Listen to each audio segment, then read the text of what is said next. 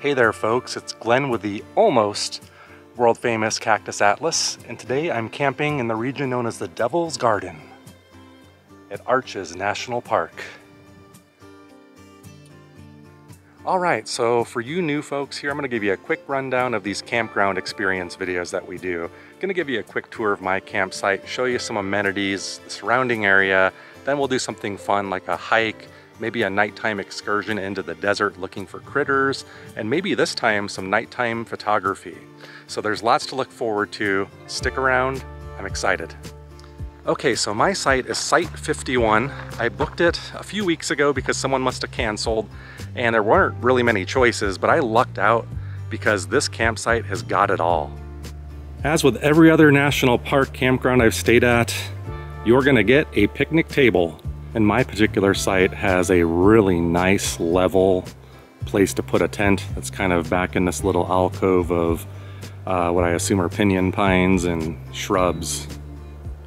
Every site also comes with a fire ring kind of elevated off the ground with an attached grate. Every campsite either has a pull-off or a driveway, and I've seen some pretty large vehicles back here. One that I believe was a Class A.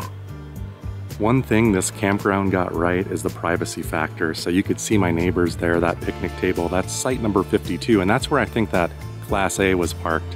And if you scan over this way, this is my site, Site 51, blocked completely from view from the other campsite.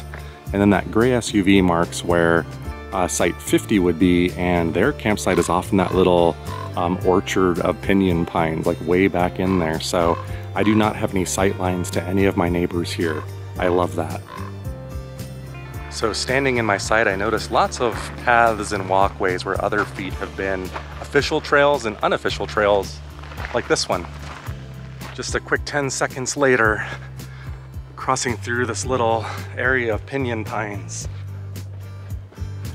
I emerge into the backyard of Site 51, right up on the Devil's Garden. And everywhere in this area, everybody seems to have their own private rock too. So these things are relatively simple to scale, and we can get a view from up above of the campground.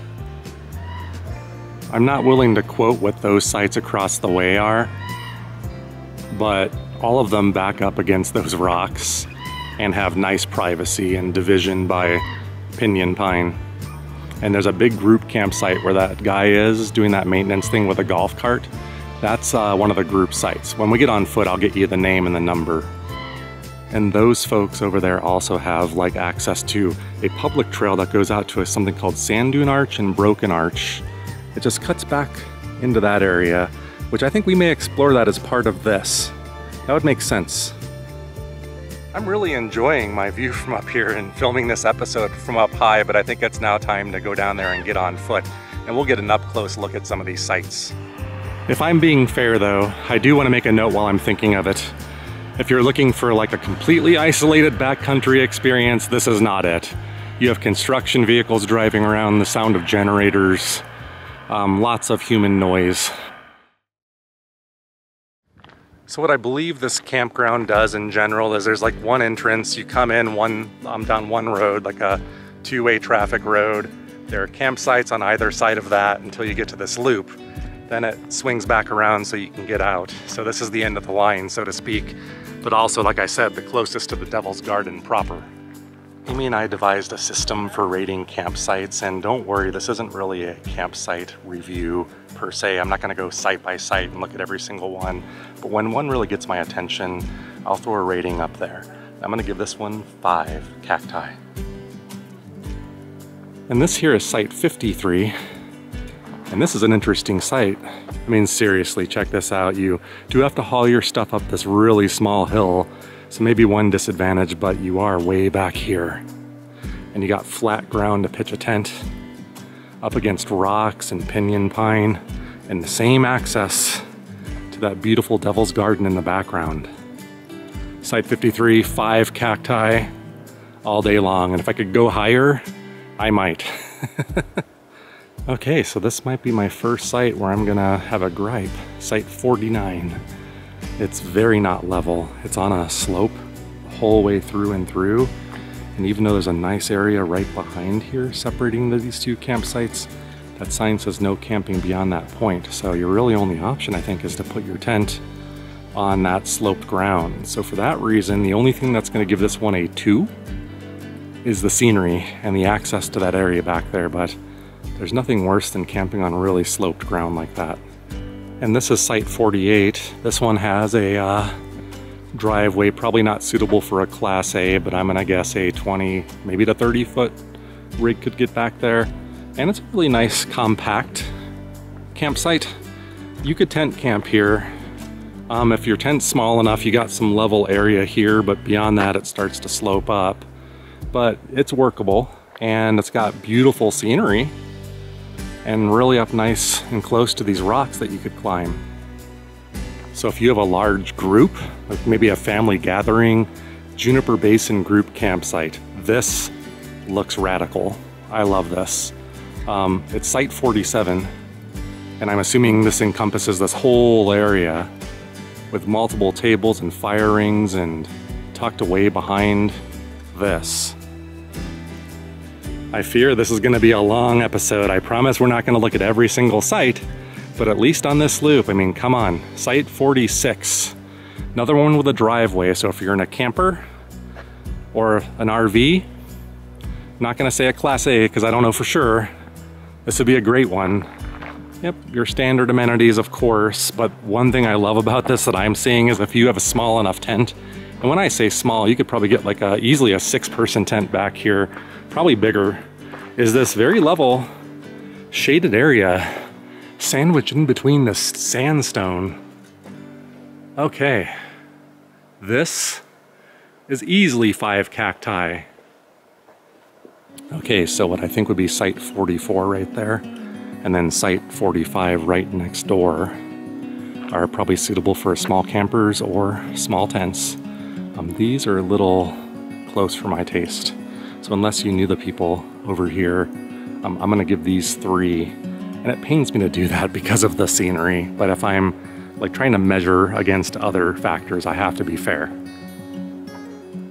And then starting here once again with site 44, the loop comes around where I'm staying, and then you end up over here, which is the last number that I've counted so far, site 54. I'd say the last official one on the loop. So the reason why my educated guess is that site 54 is the last of the sites is because when you come over here, now you're on 43, which is just like 54. Same review, 2, 2, and that last one I'm gonna give a 1 for a specific reason. And just so you know, I'm fair and I see both sides of the coin here. Site 41 is the one that I gave a 1. And the reason for that is, look what's right next to you, like 5 dumpsters, which by the way is where you can put all your trash. Very convenient, but right now the wind's not blowing in the direction where I can smell it, but you're not gonna tell me that sometimes being downwind of that ain't gonna stink. I tend to do these things in the middle of the day because I'm so paranoid there's gonna be a day where I walk in filming and there's someone in there. I'm gonna freak them out. All clear, so you're gonna get a tour of the men's restroom. I've been in here, I spent the night here last night, so I'm really gonna be here a total of 3 nights, but starting to film on day 2. These are the sinks. They've been very clean, running water, very good water pressure. Mirrors, urinals, and a couple toilets that have just been freshly cleaned. And also another really handy dandy thing is the sink. And not only is it for washing dishes, it's also to drink out of. All right, so that was a very healthy dose of this campground, and probably what I'm thinking is gonna be the best section. What I'm gonna do next is get into my car, and we have to go make a couple stops. One is the visitor center, because I need to get maps. I was hasty and didn't stop, and I regret it now because I don't have cell phone service, which is good for you to note. You're not gonna have much luck with that out here. It's very problematic. But anyway, we're gonna hit the road, and on the way out, we'll take a look at the other campsites that line the street. All right, we're taking to the road, so I'm driving now on that loop that we extensively toured what I think is probably going to be the best part of this campground, because I drove in last night and I saw the other campsite. So that's what we're going to do now, is that I'm going to drive the remainder of this drive out. We're going backwards, and we're approximately at site 40, I think, and then 39, and so on and so forth. There'll be sites on either side of the road, and those really bumpy gutter things, be very careful for those. They're rough. But anyway, I'm just gonna comment, see if I see any standout things. So far, the sites on the main drive-in are very similar to other ones we saw. A lot of really nice driveways, like that will accommodate campers, like you see straight ahead of me right now. And there's that really deep gutter thing.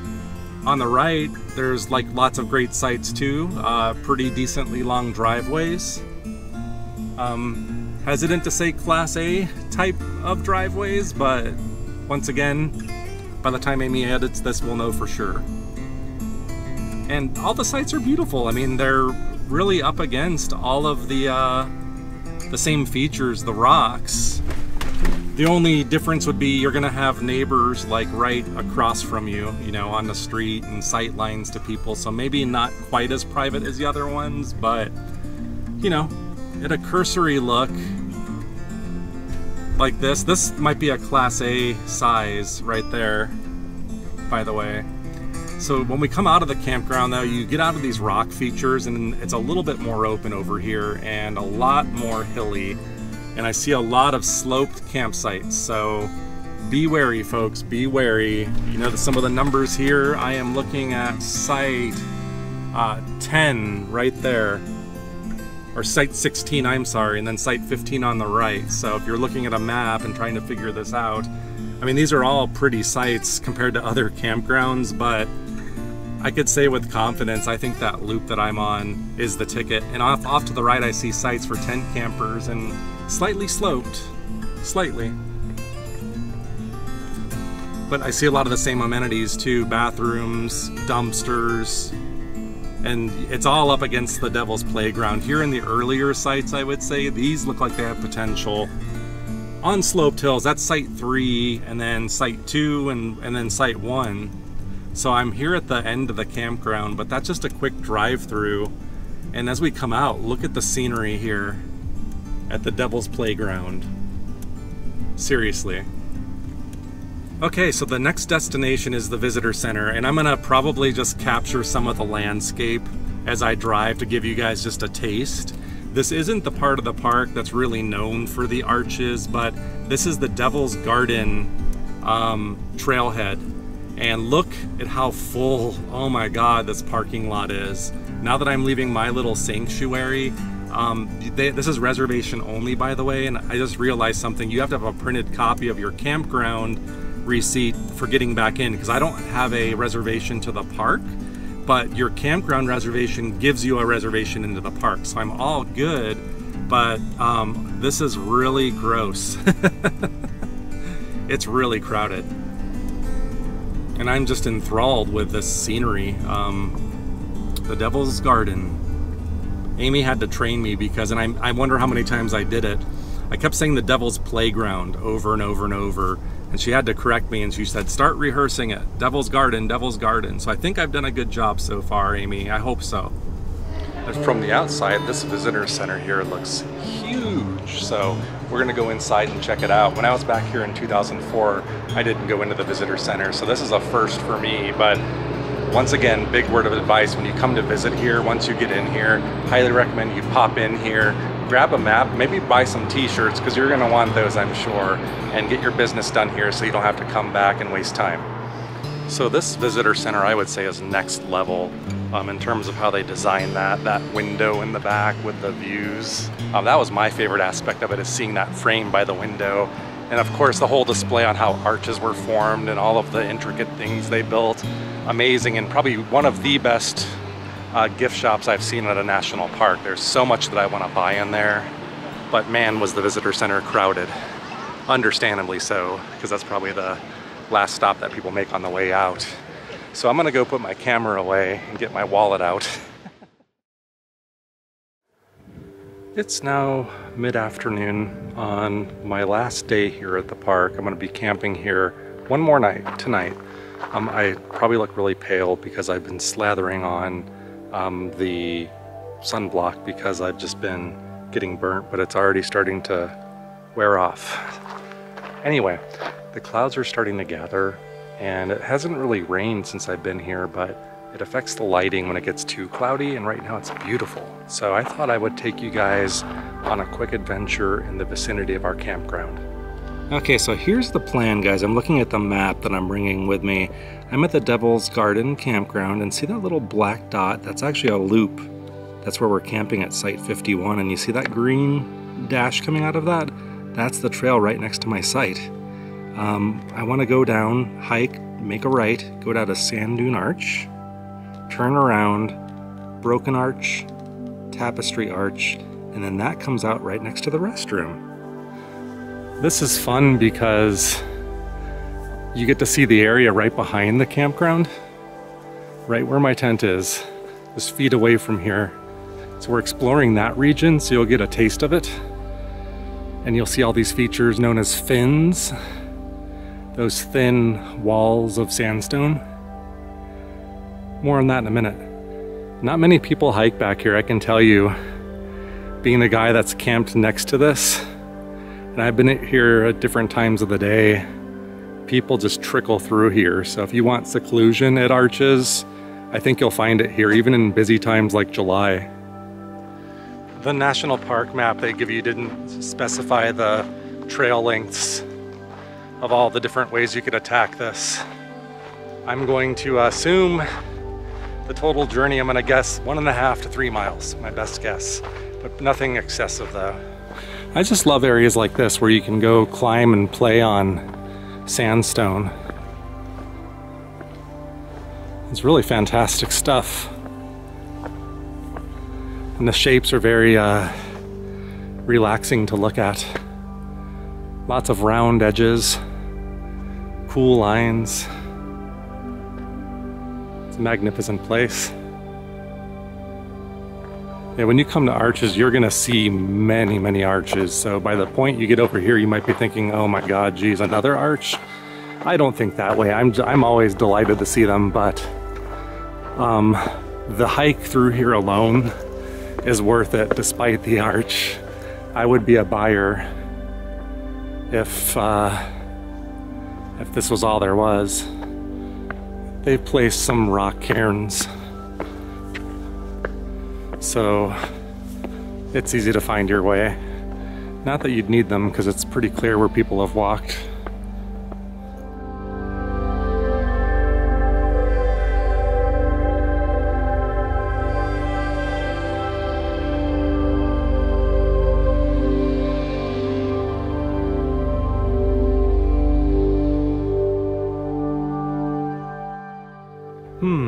Now I'm wondering and second guessing myself. I'm wondering if I screwed things up. And I'm thinking back to a decision I decided to make, which was, oh, I don't need to bring my phone. Even though I downloaded an AllTrails map, I don't really need it for something this simple, huh? So this could be a lesson for you. I'm just gonna have faith that I didn't mess up. A little bit more than I bargained for too, in terms of features that you have to navigate and climb. Some of this like slick sand on top of the stone, it's a little scary at times. I hope, you know, even if I don't go the right way, this is freaking awesome. All right, I find myself in between these really large fins, these big structures where you could see water has smoothed out a lot of the sandstone. And I'm still seriously questioning, where am I going? But my thought is I'm gonna go to the bottom here because it looks like I'm getting to the bottom of whatever this is. I'm not gonna lose any more elevation, and I have lots to climb up. We have to go way back up there, and then the campground's in sight. So if I screwed up, I'll just have to go back up there, but it doesn't matter because this is so interesting. My only fear is that this is part of a trail I'm going to be doing tomorrow, and I don't want to like double up on the footage. Oh my God, I did it exactly right. So I didn't screw up. Thank the powers that be. So if I want to go back to the campground, I could, but we're going to do this broken arch. And this is that little spur going to the sand dune arch, which is further away than it looked on the map. I see people way out there. So it's somewhere over the, actually I see a parking lot, so there must be a pull off for it. All right, let's do this. And that is the jungle that we crossed. All the way over it, clean over all those rocks through like a maze. It's an adventure. A thought occurred to me just now that I don't know if you would hike this on foot and experience what I just experienced. Unless you're camping here, probably few would do it. Because there's not as much incentive to do it on foot because you can drive and pull off and walk shorter distances and cover time more efficiently, of course. This area is spectacular. I feel raindrops. It looks like the spectacle is somewhere in here. So maybe it's a small one.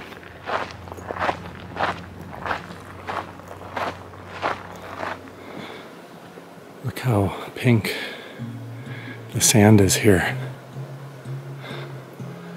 This is the most beautiful spot I've seen in recent memory. Pink sand between these giant rocks. Wow, it doesn't end.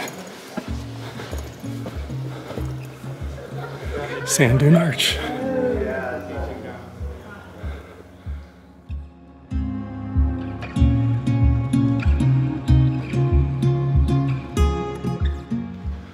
Okay, so that is quite possibly my new favorite here at Arches. This pink landscape, the sand to get there, it's like almost like a holy place of sorts. It's so weird. And the arch, like right there over that pink sand. All right, now the next one to start looping back would be going to Broken Arch.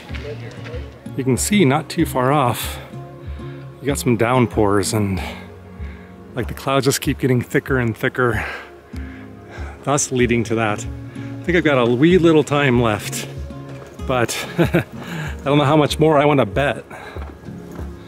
All right, so now Broken Arch. I assume the way the signs are set up, it almost means the campground would be faster to get to going back, but we're gonna do this right. We're gonna try.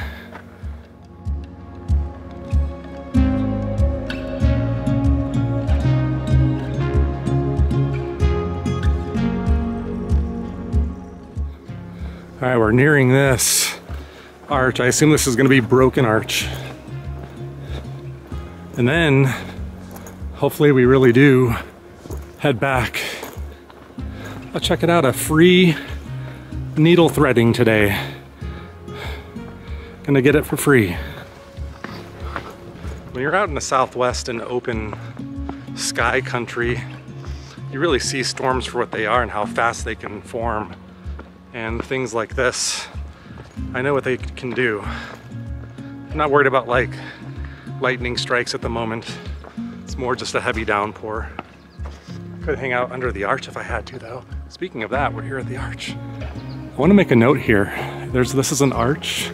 It arches where there's not a single person here. I'm completely alone, at least for a few minutes, I think. Okay, so you know this is here now. I'm just gonna continue the trail because of the impending doom that I feel on my back. So we'll just thread the needle in first person view. This might be a little tough actually. Someone made some steps, at least, to get you started. But after that, you're on your own. Ooh, it's a workout, man. Ooh, a sign and lots of wind again. I observed that at every arch, wind whips through these things. Look at that. That is a beautiful arch. It's better seen from this side, in fact, I'd say.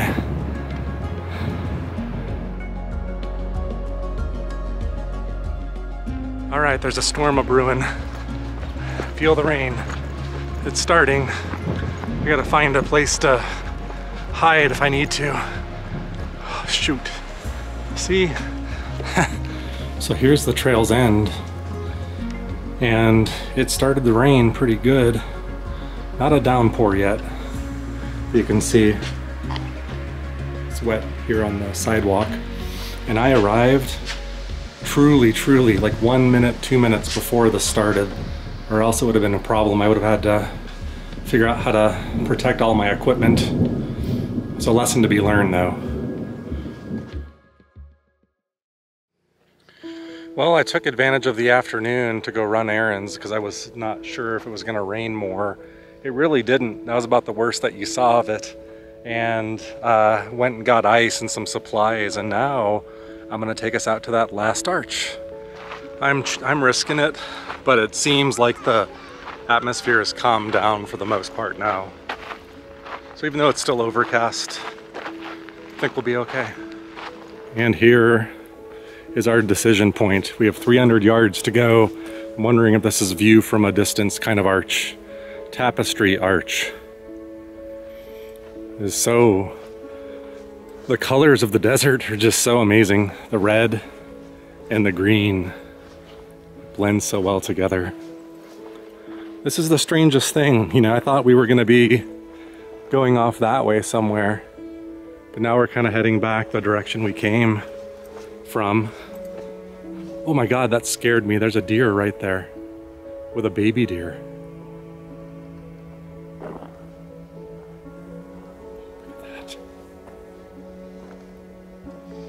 That gave me a startle because you're not expecting it. You're just walking and you look up and you see eyes. That's what it is just the eyes. Oh, I think I see the arch actually. So, I don't know how this trail is supposed to work.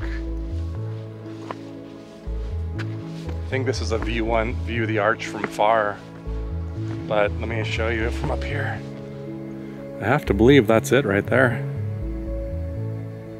It's way up on the side of that formation. And the trail, I guess, I don't know, does it wind all the way around over there? And just a note, there's nobody back here other than silence and deer and me.